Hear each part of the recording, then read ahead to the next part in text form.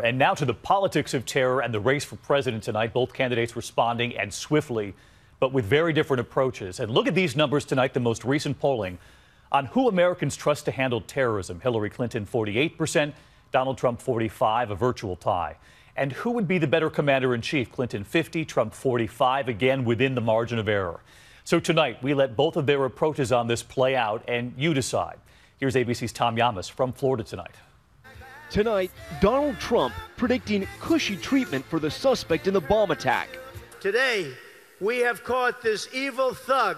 He will be given a fully modern and updated hospital room.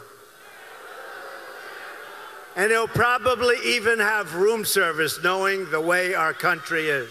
On the night of the New York explosion, Trump was quick to declare it a bombing before all the facts were in. I must tell you that just before I got off the plane, a bomb went off in New York, and nobody knows exactly what's going on. Today, he congratulated himself for being ahead of the game. I should be a newscaster because I called it before the news.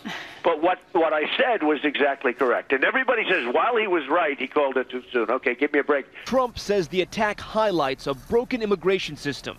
In many cases, this is cancer from within. Nobody really knows who it is, what's happening. They're plotting.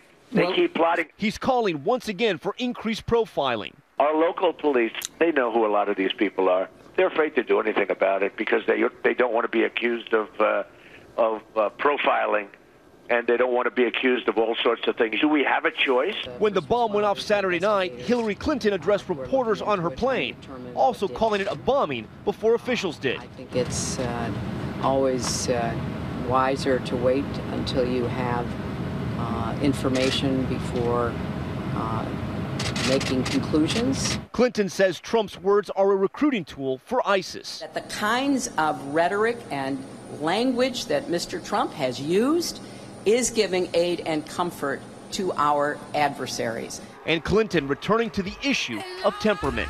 This is a fast-moving situation and a sobering reminder that we need steady leadership in a dangerous world.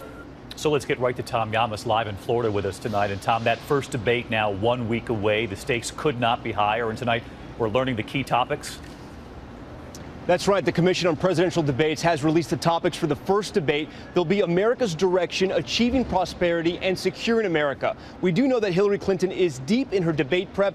Donald Trump is choosing to prepare over this coming weekend. David? Tom Llamas with us again tonight. Tom, thanks.